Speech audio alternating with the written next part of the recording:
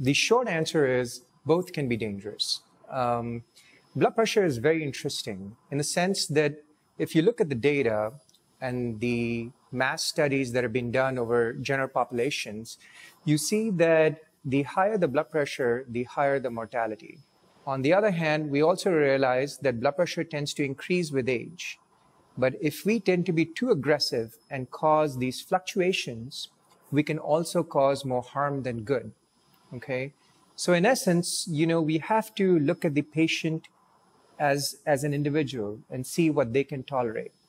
My opinion is that, look, if it's a younger patient, healthier patient who has a good life expectancy, I tend to be aggressive and treat them whatever levels they can tolerate, okay?